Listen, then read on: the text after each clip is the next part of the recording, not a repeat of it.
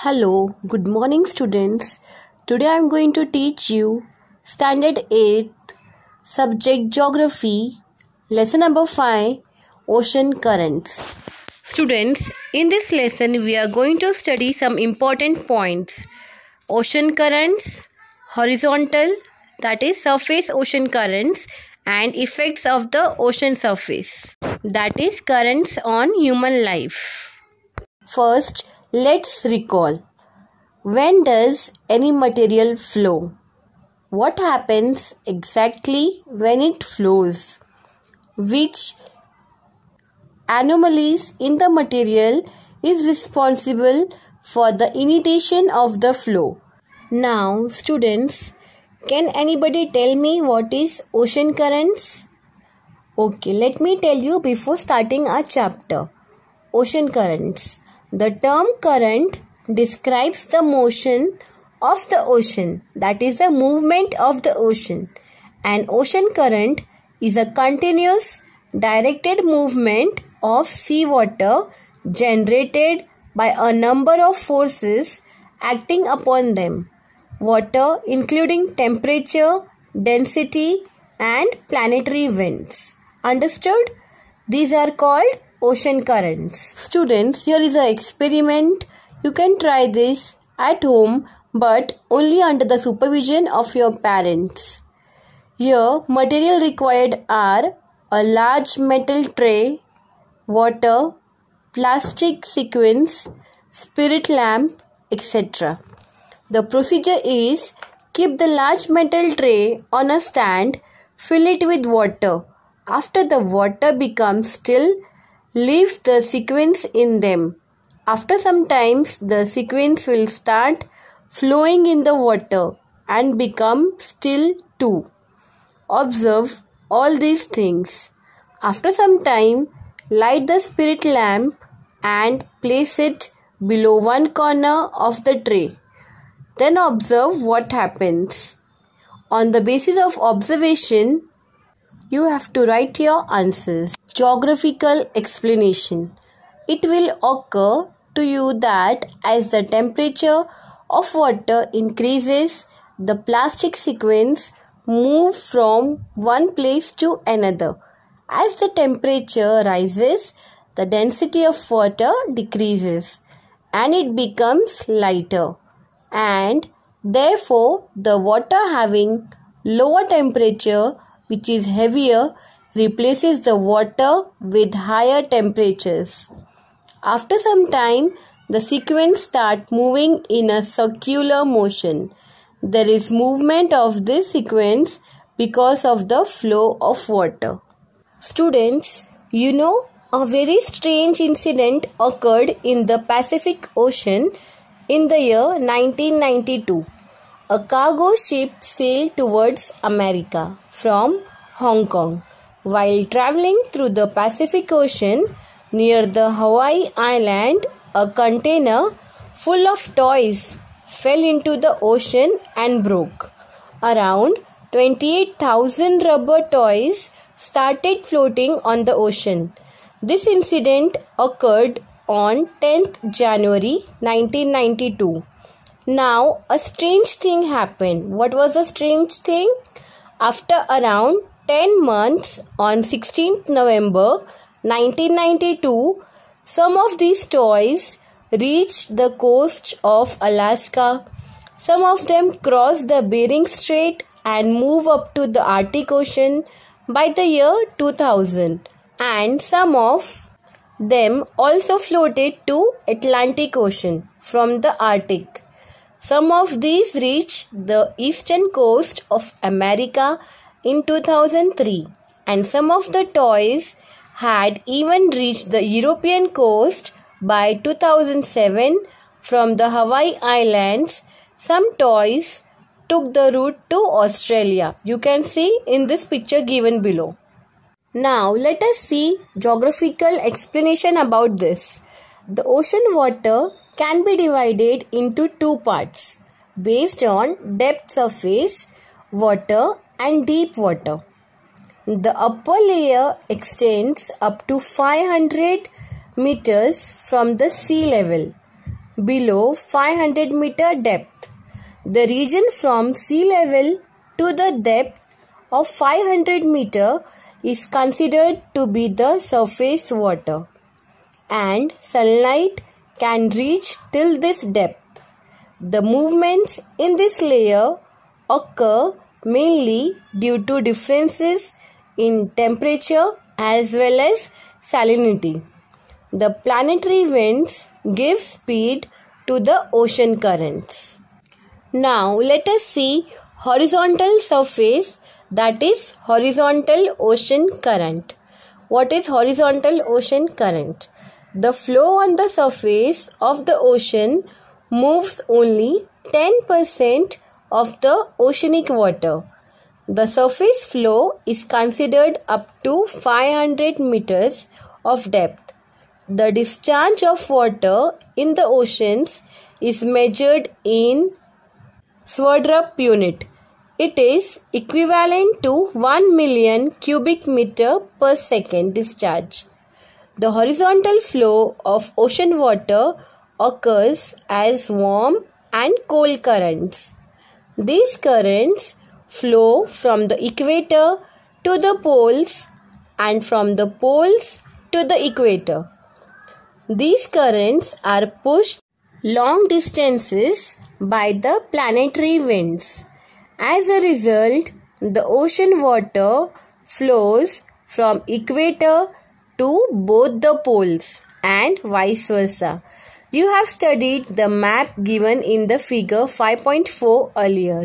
Now, with the help of figure 5.4 in your textbook page number 37, we are going to answer these following questions. So, our first question is, what are the major types of ocean currents? Answer, there are two major types of ocean currents. First, warm ocean currents. Second, cold ocean currents. Okay, now our second question is, what do you call the currents flowing from the equator to the poles? Answer, the currents flowing from equator towards the poles are called ocean currents. Third question, what do you call the currents flowing from the poles to the equator? Answer, the currents flowing from the equator to the poles are called cold ocean currents. Moving forward with the fourth question, when the currents are moving in a circular manner, what differences is visible in their direction in northern and southern hemisphere respectively? Answer is, in the northern hemisphere, ocean currents are moving in clockwise direction, and in anti-clockwise direction moving in the southern hemisphere. Fifth question, what might happen at the place where these currents meet? Answer is, at the places where cold and the warm currents meet, thick fog is formed. Next, when two different types of currents meet along the coast, then what type of human settlements and occupation are seen? Answer, regions where cold and warm currents meet, plankton, vegetation, algae, etc. grow. This is the food for the fish. Therefore, fish come here in large numbers and breed. This led to formation of large fishing grounds. Example, Grand Bank near the Northern America. Geographical explanation.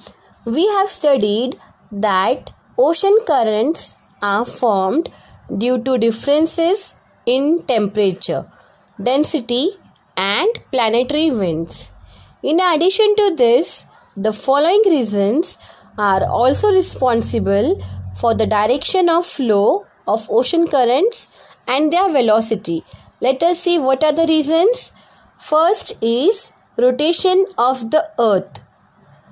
Because of the rotation of the earth, the ocean currents move in clockwise direction in the northern hemisphere and in anti-clockwise direction in the southern hemisphere. Now let us see next, that is continental structure. According to the alignment of the coastline, the direction of the ocean current changes. The velocity of the ocean current is around 2 to 10 km per hour. The ocean currents are divided into two types, that is cold currents and warm currents. Now let us have a look on the effects of ocean surface currents on human life. Ocean currents specially affect the climate of the regions having proximity to the sea. In cold regions where warm ocean currents flow, climate becomes warmer, and in some regions the amount of precipitation increases. For example, the warm ocean currents flowing near Western Europe, Southern Alaska and Japanese coast reduce the intensity of the winters there and make them warmer. As a result, these parts do not freeze in winters.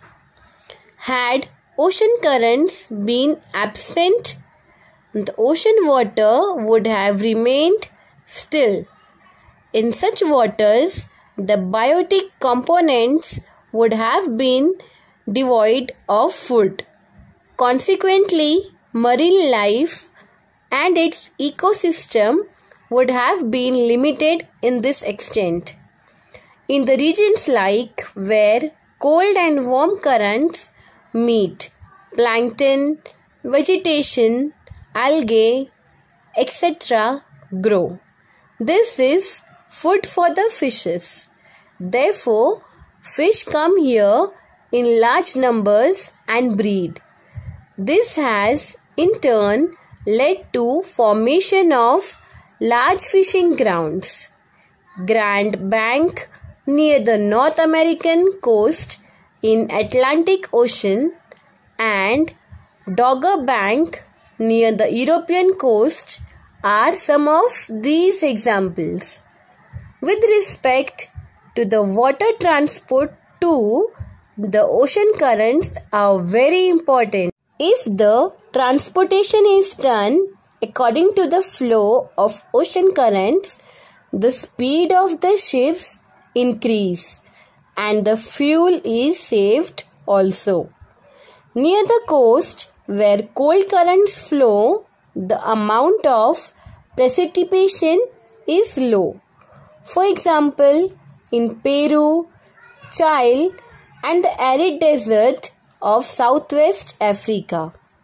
At places where the cold and the warm currents meet, thick fog is formed. Such fogs create problems for transportation. The warm Gulf Stream and the cold Labrador currents meet near the Newfoundland Island. This leads to dense fog in the area. Because of the cold currents, icebergs are carried away from the polar areas. If such icebergs come along the marine routes, they are hazardous to the ship. They can harm the ship. One good example I can give you, that is Titanic. Yes, we are aware about the Titanic ship. Titanic ship, due to strike of iceberg, sink down. You can see in this picture, and we all have also seen this movie, right? Thank you.